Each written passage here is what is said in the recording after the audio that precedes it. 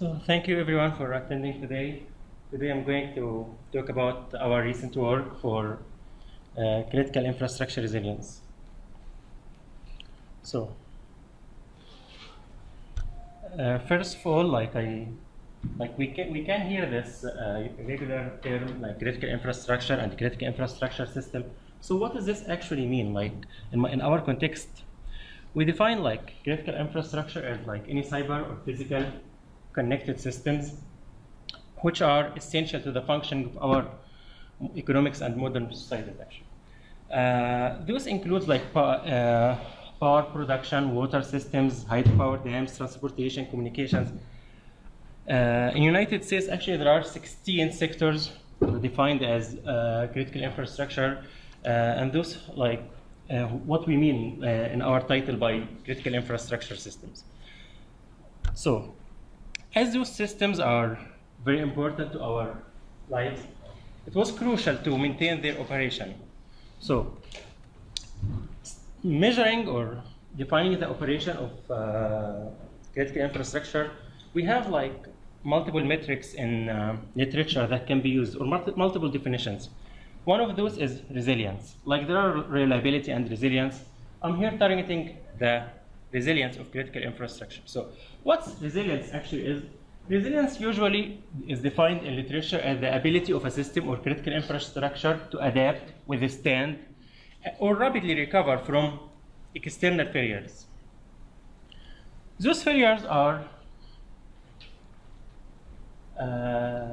man-made mistakes or man-made faults induced to the system, or natural disasters that can affect our system. Examples of those are like flooding, extreme temperature, earthquakes, hurricanes, cyber attacks, normal wear and tear of the critical infrastructure. So when we are studying resilience, usually we need to define which critical infrastructure we are working on and which type of these attacks we make our critical infrastructure resilient against. When studying these problems of critical infrastructure resilience, there are usually some major challenges. Of those there are multiple critical infrastructure domains, as I just mentioned, like there are transportation, communications, water, dams, nuclear reactors. So every type of this infrastructure needs a different approach of targeting its resilience. Of these challenges also, some approaches study the system resilience as a whole, and other approaches study just the individual infrastructure resilience. For example, some approaches can study the resilience of the whole power grid. Some others can study only generators, the resilience of individual generators. Those also add to the diversity of research in critical infrastructure resilience. Another major challenge is that critical infrastructure are usually interdependent. The output or the output of one infrastructure can affect another infrastructure. The failure of one infrastructure can also affect another infrastructure, and so on. Variable disruptive events, I just mentioned, hurricanes, flooding, earthquakes, and so on.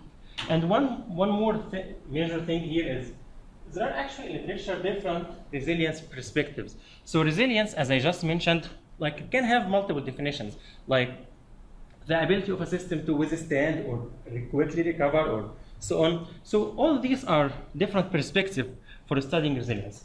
I want like to highlight some of those perspectives that are used in literature. So for example, like there are social or community resilience.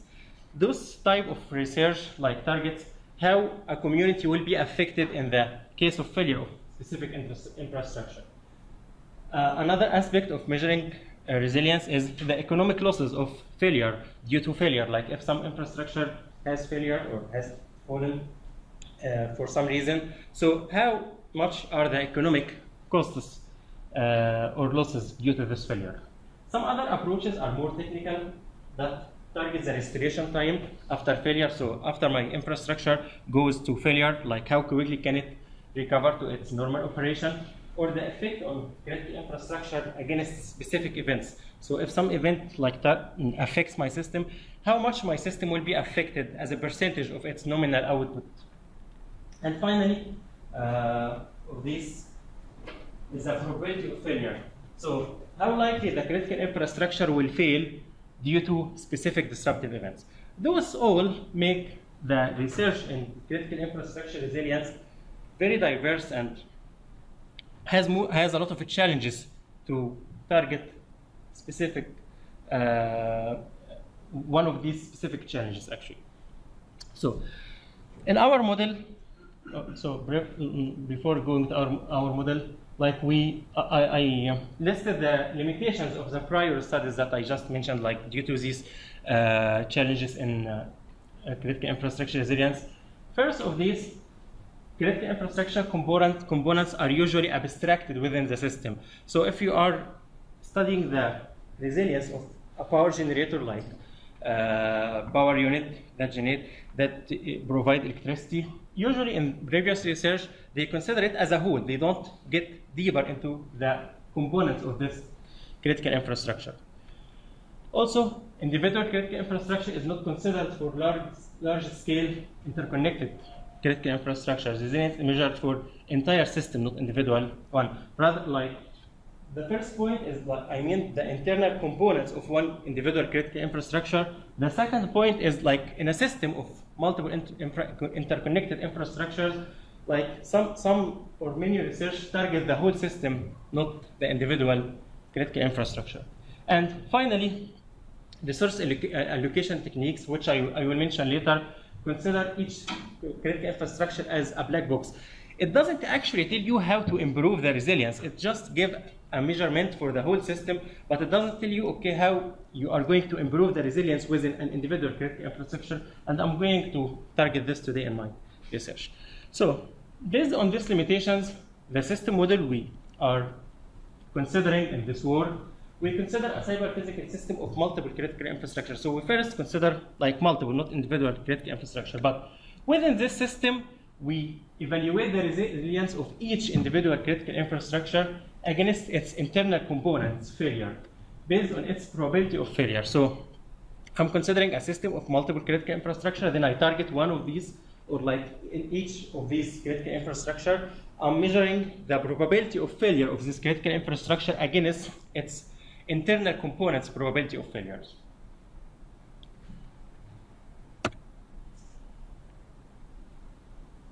The failure here, like when I mentioned the word failure in my research, I mean the inability of critical infrastructure to provide its intended function. I don't mean like the collapse of the building. I mean like if I have a critical infrastructure that's supposed to provide some service, failure here means the infrastructure is not able to provide this service. We developed like a state to model our system that we consider the infrastructure to be in either success state, warning state, or failure state. Success state is like everything is working perfectly in the system, no errors, nothing wrong with the system, so we can consider it as being success state. Failure is a complete failure of the system when it cannot provide its function anymore. Warning, which is the most important state in our model, is a state in which the system has some internal failures, but it's still able to provide its function. So there are failures, but it didn't affect the whole infrastructure failure rate. So, like these are the states I just mentioned in my previous slide, which are warning, success, failure, and we define the Markov chain of these probabilities, like success, warning, failure, and we have 3 probabilities for each one of those. Like I can stay in the same state, or I can move to any of the other 2 states for every of those states. And I mentioned warning state is the one we focus much in our system because it spies the system when there are internal failures, but it didn't cause the whole system to go to complete failure. The probability PWF actually is the probability that defines when the system will go to failure when it's in warning state. This specific probability is actually very important in our work, because in our way we define the resilience, or we define the resilience is against internal components failure. So what we want is if there are failures in the internal components of the system, we don't want the system to go to failure state. We want the system to recover to a success state again, or remain in the warning state, but not to go to failure state. So our focus from now and then will be on how to improve this probability of transitioning from warning to failure states. To do this, actually, we define a Bayesian network. So this Bayesian network will model every internal, not every, like, will model most internal components of a critical infrastructure in a hierarchical view. And the output of this Bayesian network, as I will mention, as I will discuss later, will specify the probability of transitioning from warning to failure. And the relation between those, like in our system, we will compute the probability from the Bayesian network and look out to how to improve this probability within the Bayesian network in order to improve this probability WF, which we will use in our resilience index. It's noteworthy also that, like, there are some other disruptive events that can cause the system to move directly or to go directly from success state to failure state. Like if there is, like, for example, earthquake that destroys the whole building. This probability we will not be able to capture in our probability PWF because we are only considering internal failures or components. This probability can be captured actually with the probability transitioning from success to failure state, but we are not targeting this in our model. We are just focusing on probability of transitioning from warning to failure states. So how we define a resilience index for our system or for our model? We start by the Markov chain, having all these probabilities. We made the definition of our resilience to be the inverse of the probability of being in a failure state on the long run. So we study the system like over many steps, many time steps, which is we define as a long run, like when n, which is the number of steps, tends to infinity, and the inverse of the probability of being in failure state will define our resilience. So what are these probability U and F?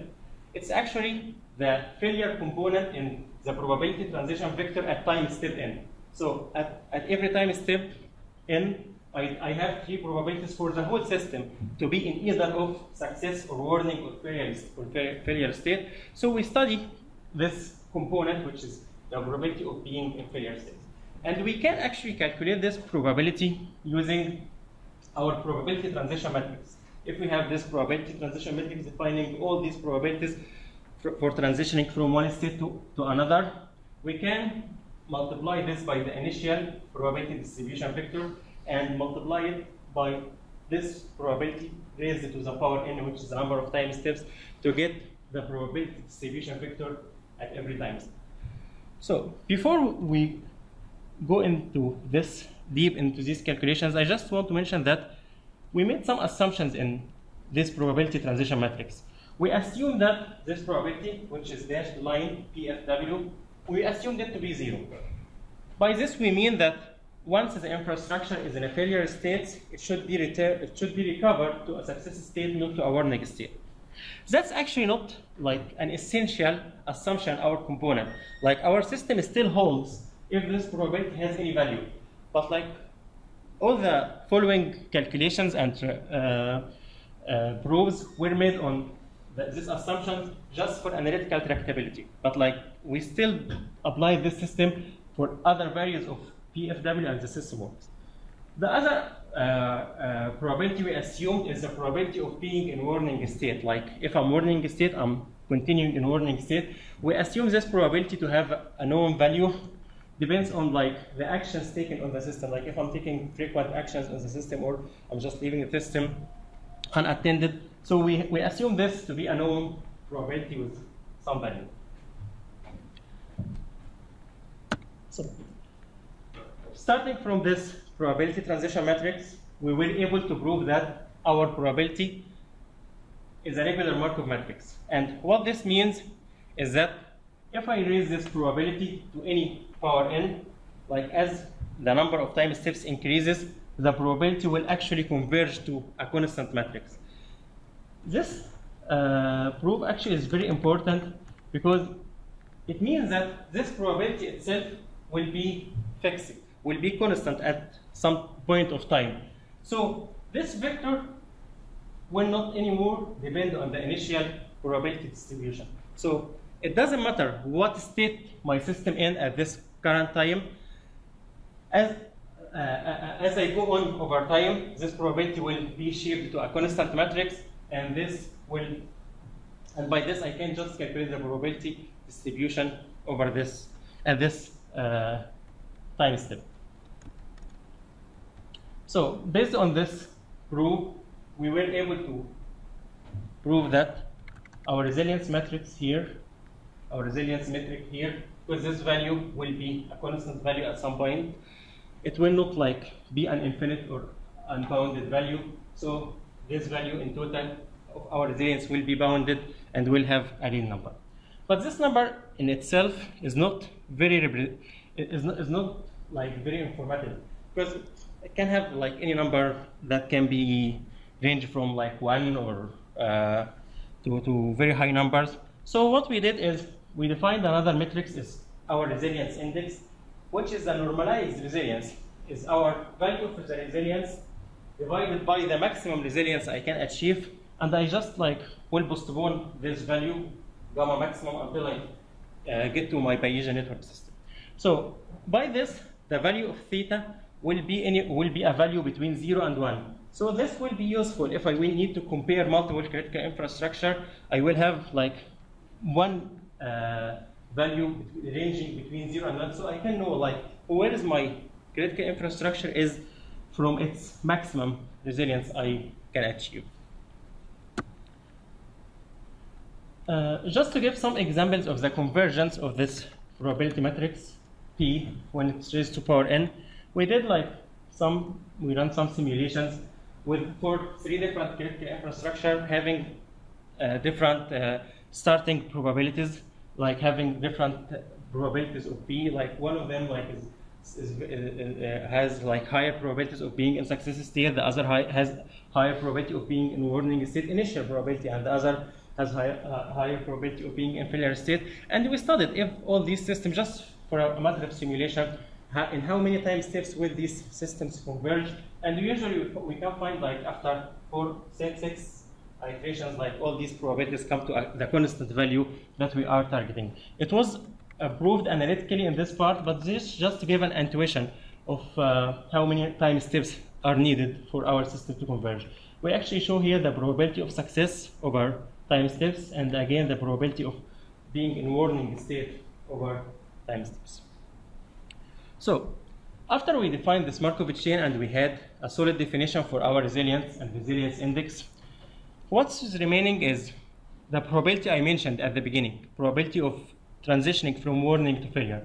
So how can we get a value for this probability? We designed actually a Bayesian network in a hierarchical way to model the effect of the failure of one level component to the other failure. So we start by infrastructure, we model like all possible internal components, and we measure how those components in one level will affect the components on the other level. By this we can calculate the total effect on our system, which is the last node here in our Bayesian network tree, based on every one of these internal components. From this, as I have shown in like the previous figure, this probability should now define the probability of transitioning from warning to failure. Like as it was in this picture, like in this Bayesian network, as every one of those, I'm considering its failure effect on the cascading failure of the total system, and those failures happen to due to the internal components. So this probability, which we calculate from the Bayesian network, will model our probability of transitioning from warning to failure. And then we can plug in these values into our resilience model to calculate the value of the resilience of our system.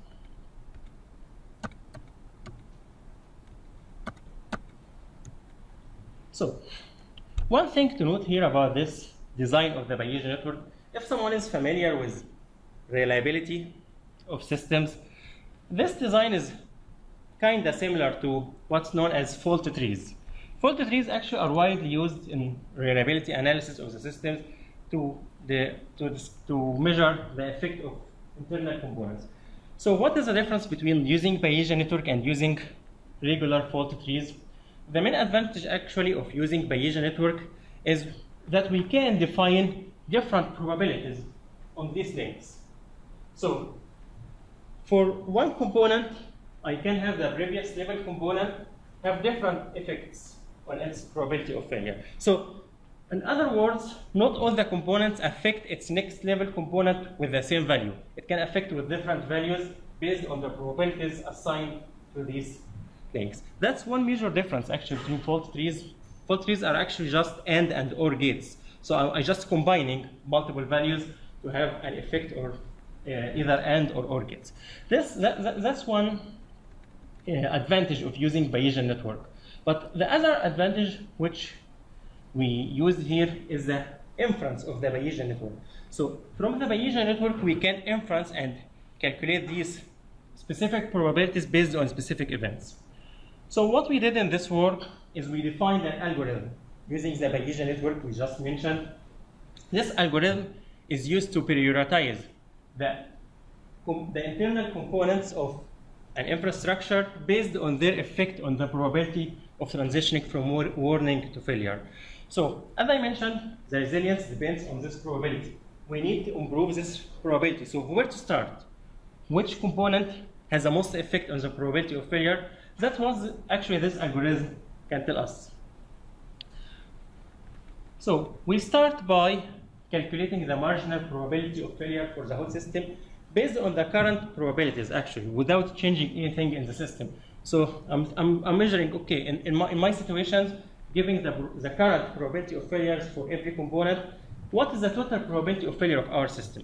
And then we try to calculate the posterior marginal probability for fixing every component. So I do this for N here means like the last node, which is the total probability of failure, and I is every node in my system.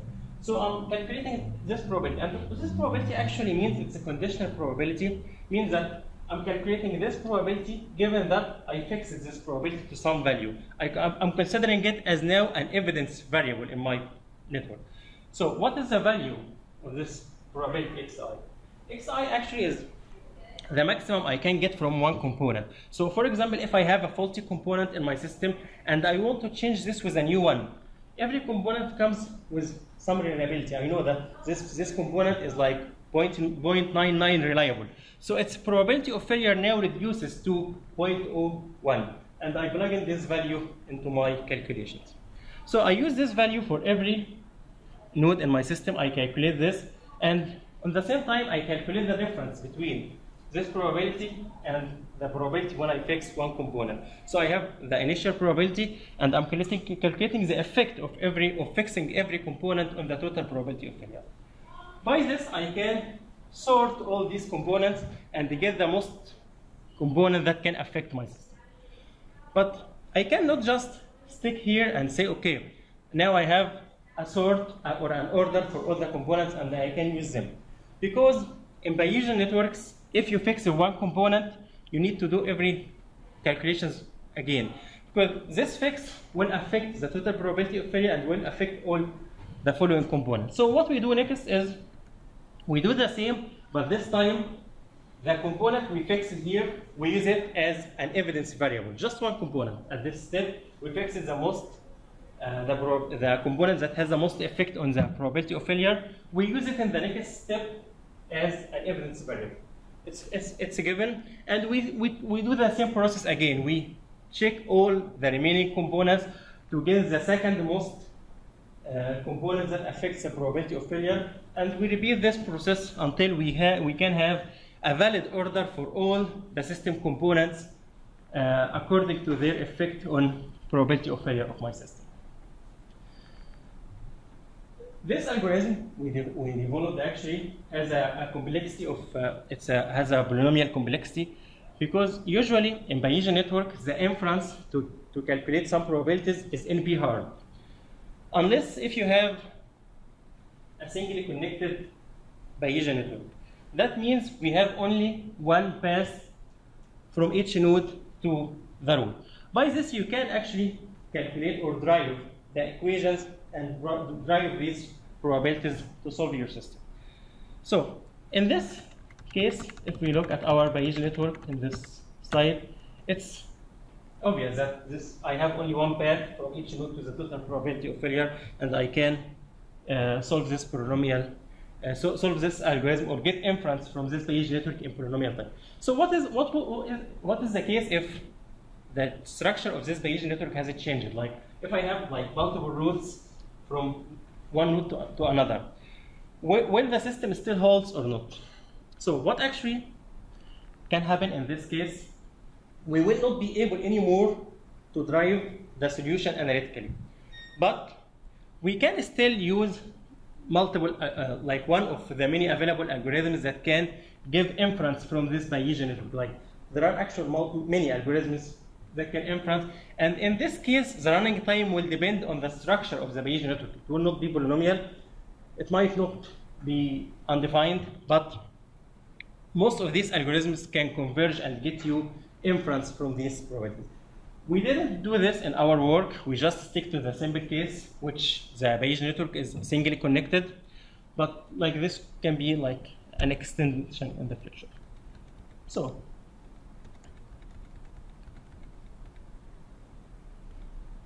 this actually a picture of the software I was using to calculate the Bayesian inference. It's called SAM-IM.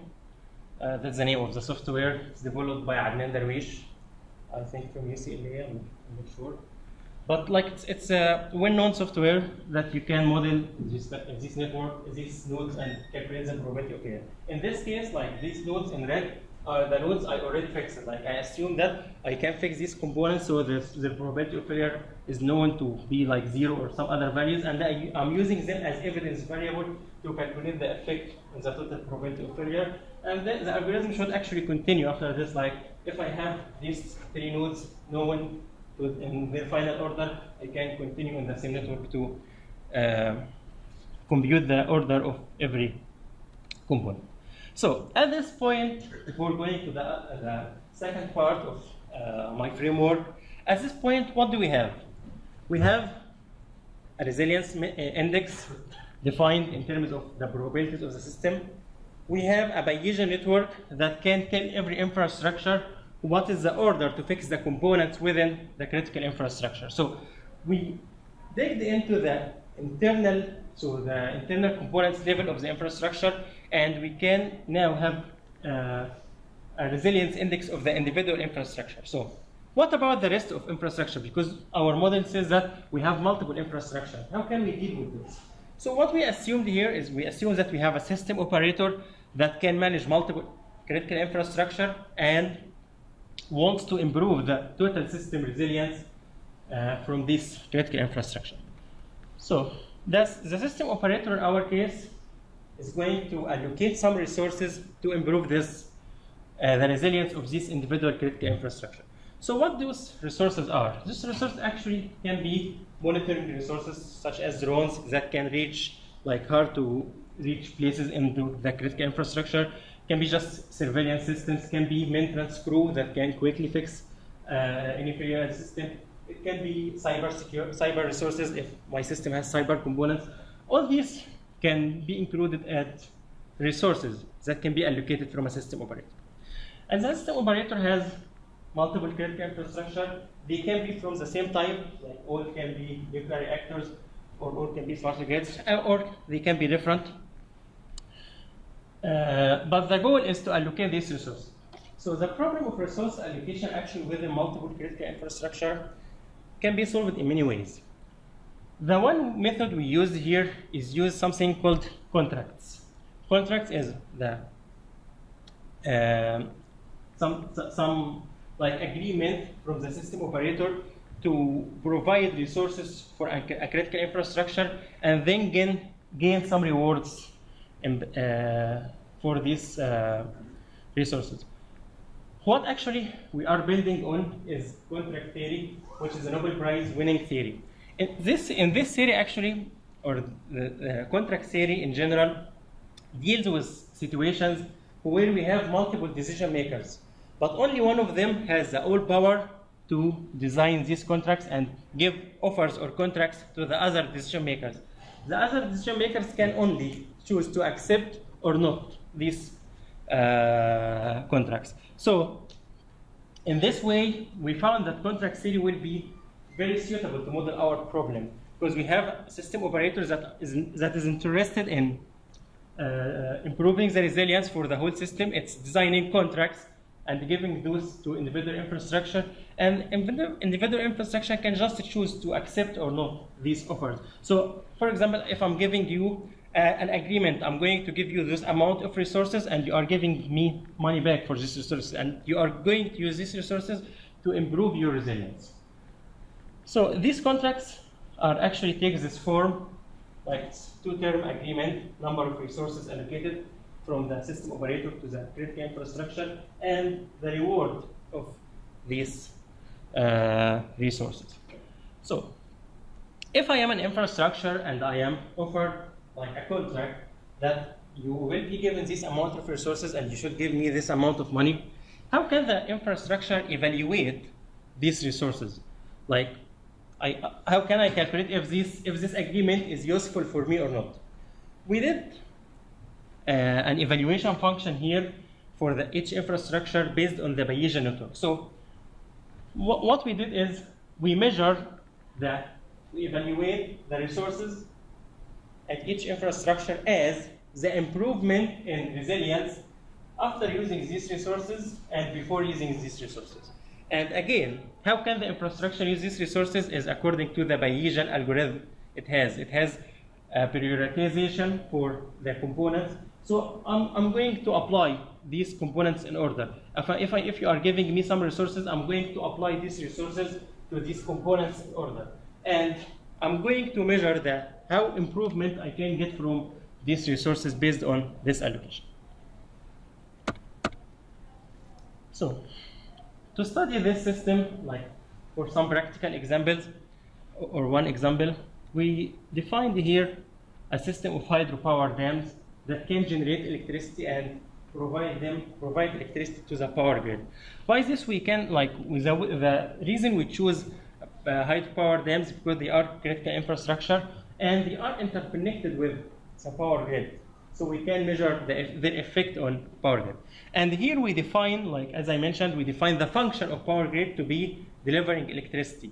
So failure in this case means that power grid is not able to provide electricity for the reasons we can see.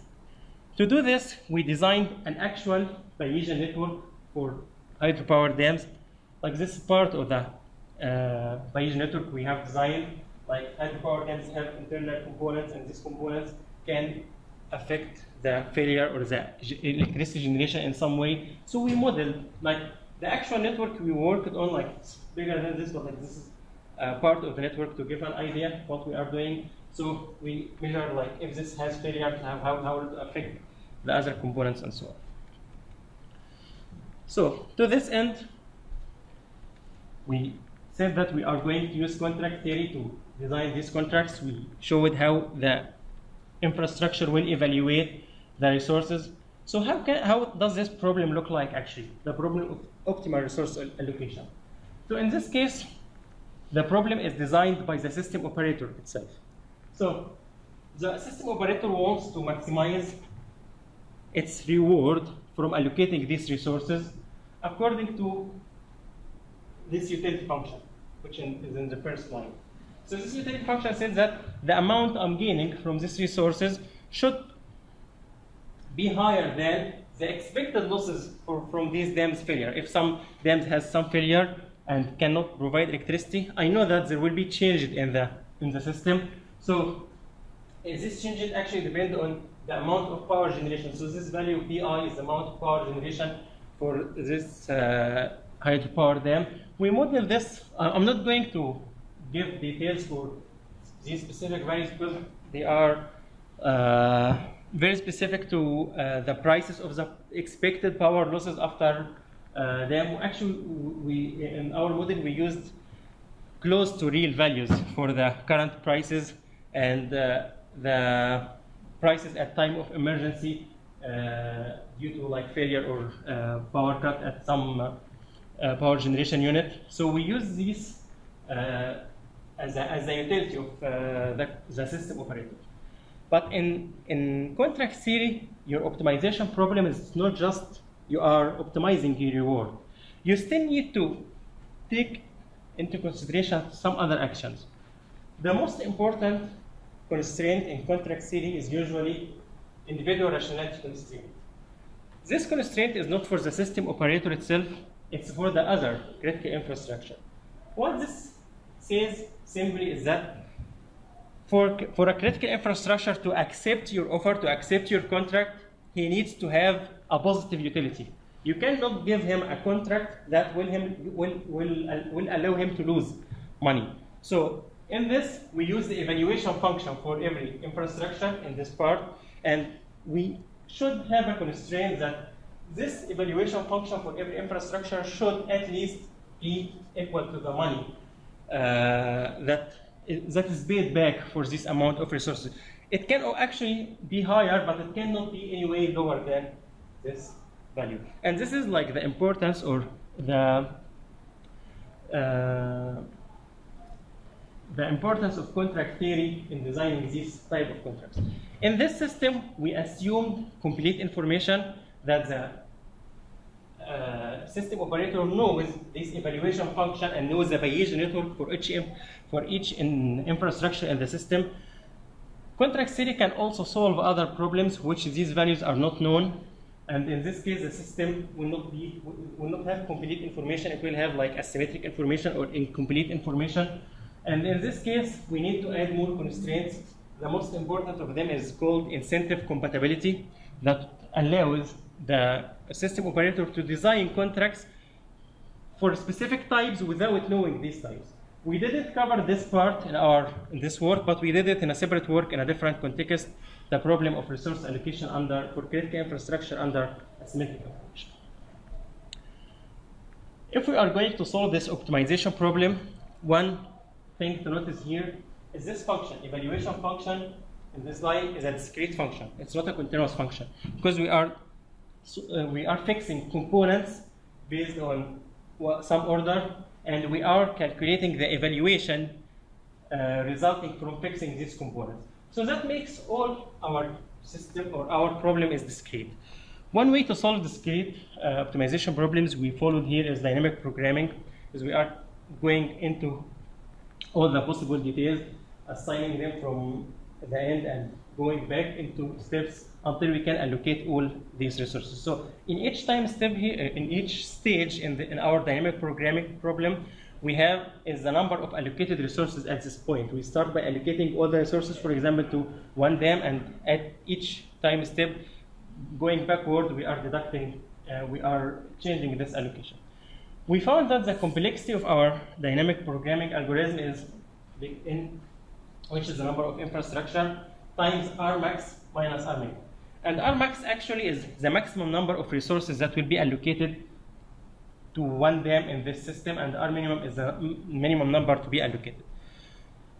To get an idea of those values, so first, before we can get to the results and see these values, how they change, I want just to conclude our whole framework as a flowchart in this figure.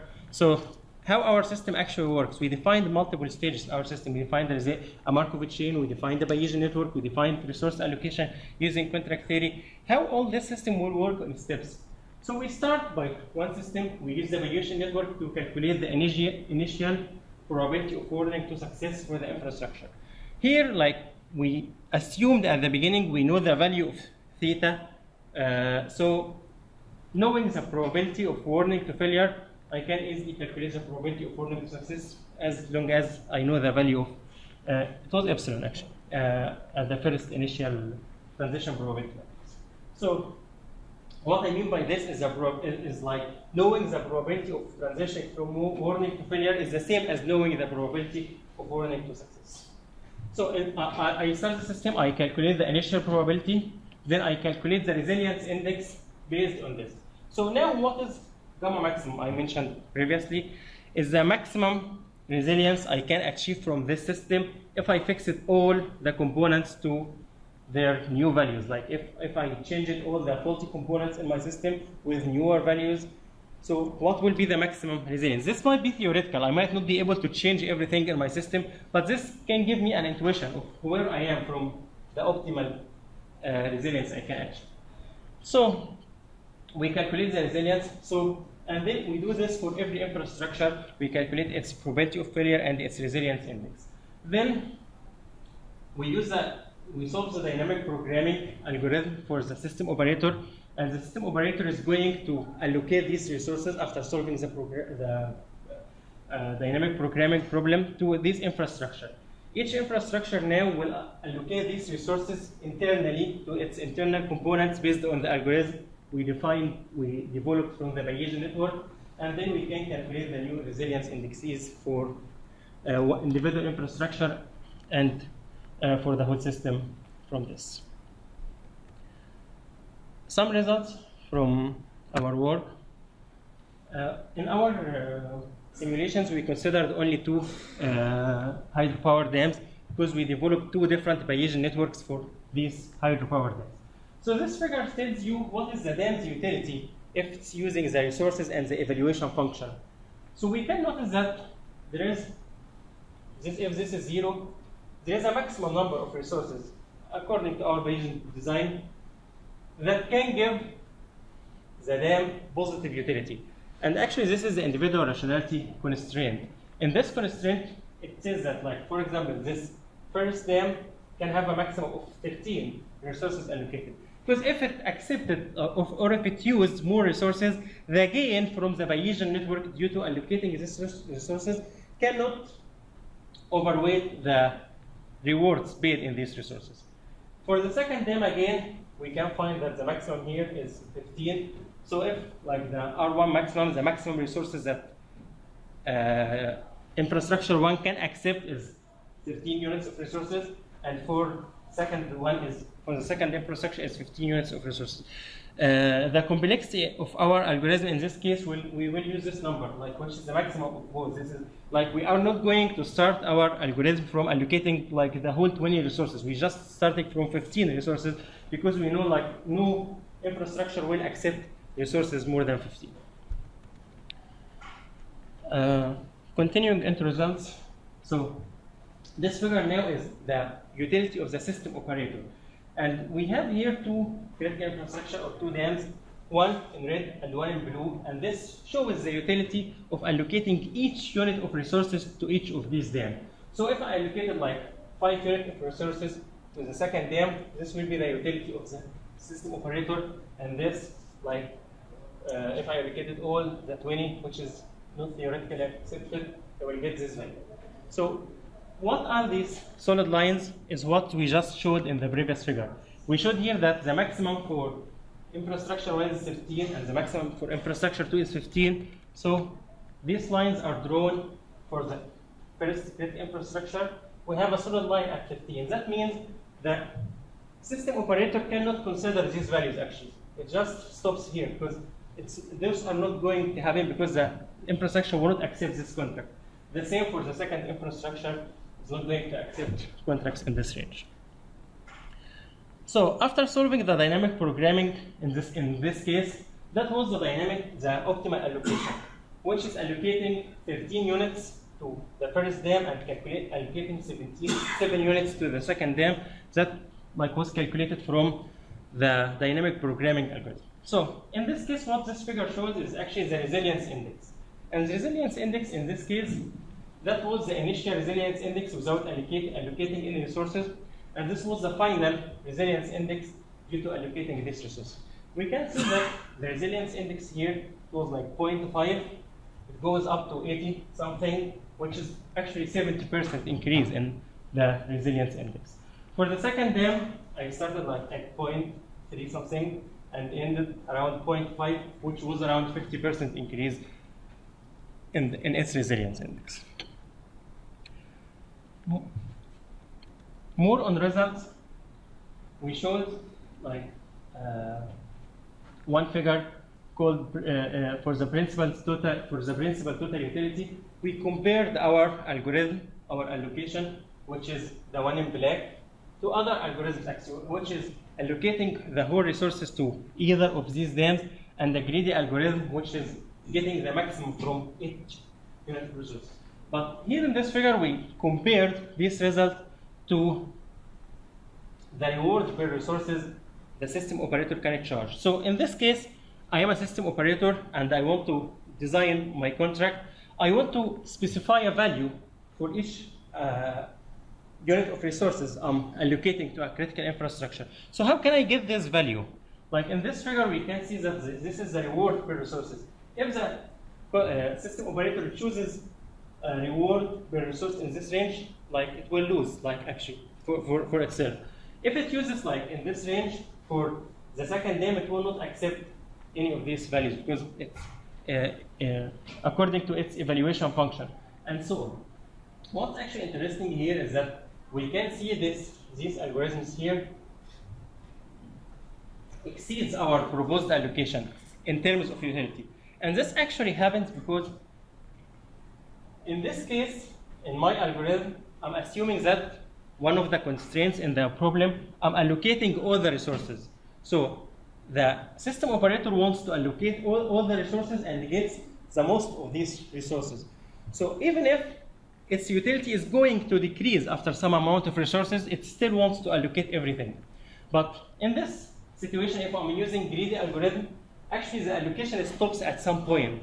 So if the utility of the system operator is going to decrease, the system stops, doesn't allocate anymore. So that's why those values are just higher than our algorithm. We then like show another metric we developed is the average resilience